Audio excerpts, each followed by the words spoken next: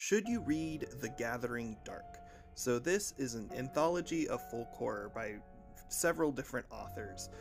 One, I will just start with folk horror doesn't necessarily mean everything is in olden days. Not gonna lie, that's kind of what I thought, and then I started reading it, and that's not the case at all. It just takes inspiration from old folk tales.